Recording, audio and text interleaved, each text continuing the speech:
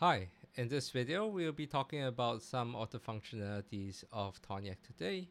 We'll be going through the Tornjak user interface and how one can use it to manage their SPIRE deployment. This is based on the Kubernetes Quick Start deployment, so if you're interested in setting up your own environment, please take a look at our previous video on how to set this up. So let's go ahead. So what we have here is the Tornjak main page. You can see that there are multiple functionality pages from the top.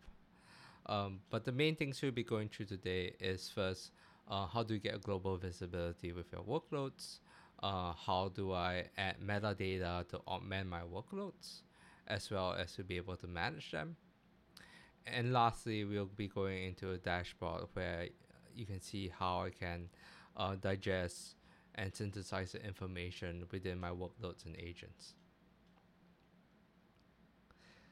So let's get started. The first thing we can take a look at in the Tornjak UI would be the Tornjak server information.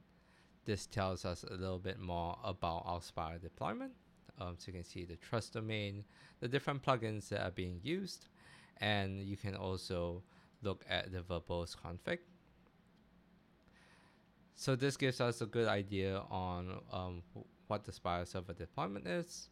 And then let's look at some basic functionalities, right? So if you're someone that's already familiar with SPIRE, you can see there's agents, there's entries. These are concepts that you will be familiar with. And the nice thing about these is they're all laid out in front of you. You can search for them and so on. But really, one of the things that we want to showcase here is the ability to add management metadata into some of these SPIRE entities. So in a SPIRE deployment, we have the agents and the workload entries. And more often than not, agents are tied to a specific platform, for example, Kubernetes, Docker, or just plain Unix. So one thing that's a bit of a difficulty in managing SPIRE workloads is knowing which agents corresponds to which types of clusters. So we added the functionality to add metadata on the agents here. So if you click the edit workload attester, you can see that we can select a workload attester plugin that is configured to a particular agent that we have. So in this case, we can click Kubernetes. And what this does is that we will see in the management of the workloads is able to suggest to us that because this agent has a Kubernetes workload attester plugin, that it will recommend different selectors based on Kubernetes. So we can save and add this. And what we can do next is we can create a workload entry, right? So this is what we would have done through the command line interface with the socket. So in this case, we have this nice form here. And what we can do is we can select the drop down for parent ID. You can see that there's the SPIRE server, which indicates we can create an entry for a node for agent.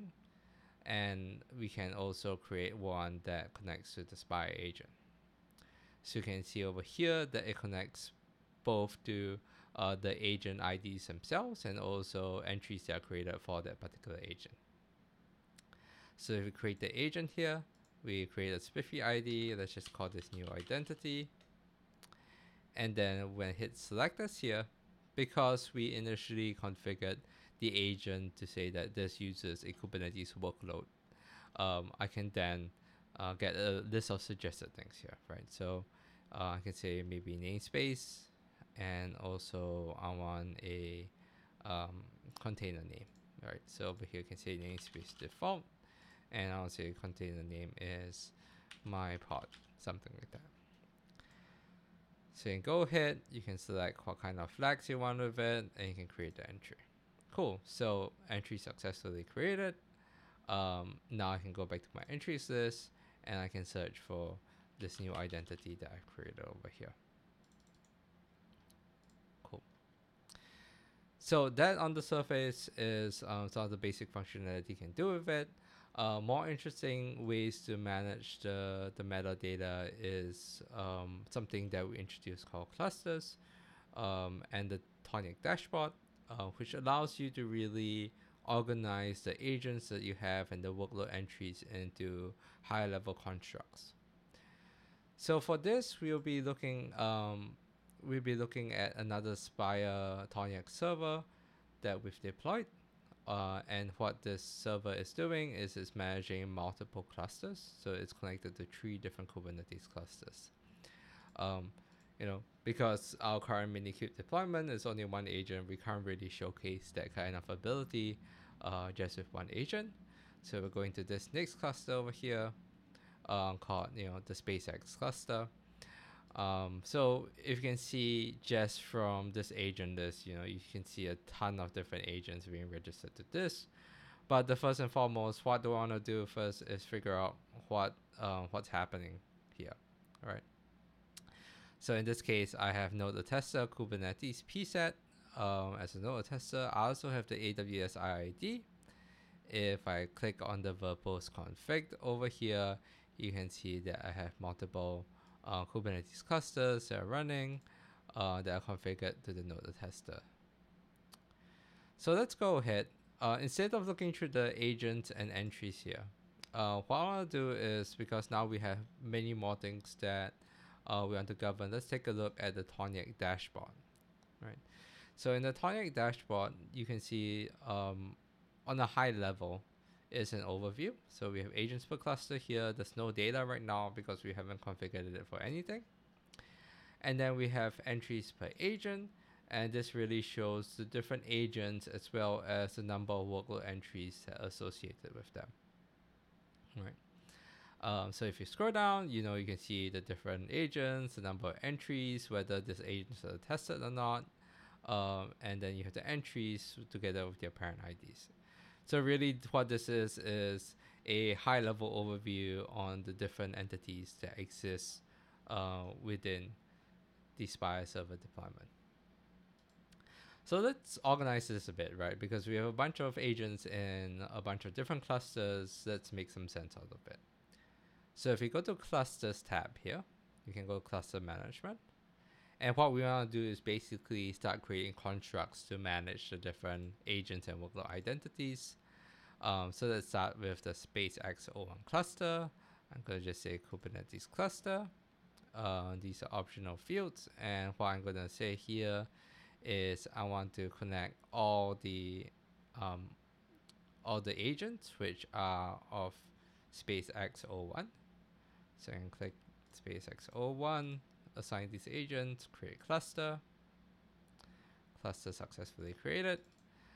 We can do the same thing in SpaceX O3 cluster. We will do the same thing. We would find the 3 agents that are linked to that. Create cluster. Successful. We have 2 other clusters here, so I'm just going to really quickly create them. We have TSI cube. And finally, we have our new AWS cluster. As you can see here, it's using the AWS attestations. Cool. So all created. So what happens now is if I go back to the dashboard, you can see the layout. Now we have agents per cluster. You can see the AWS cluster, kubetsi, SpaceX1, SpaceX3. And the cool thing here is that if you go all the way down, you will be able to see the relationship of particular agents, which cluster does it belong to, and also you can do this even for the entries themselves, right? So in this case, you can see that this one belongs to SpaceX O1, SpaceX O3, kubetsi. So a nice thing about this dashboard that you're able to also do is you're able to filter based on information. So for example, in this case, if I want to look at all my entries, I want to make sure that there are no malicious entries that have the admin flag. For example, I can do the filter here, and I can say admin flag contains true. So in this case, I can then take a look at this. It looks like Kubernetes registrars all have admin flag. That's great. And then I have these two entries here, TSI test O3A and B. Maybe I'm not sure what these entries are, and therefore I would go take a look at what's happening, who's created these entries, and so on. So this is a quick overview of some of the current functionality in Tonic. Obviously, this is a project that's continuously being developed, and we look forward to a few new features that are currently being worked on. And if you're keen on contributing, do drop by and check us out. The repo is under spiffy/Toniac.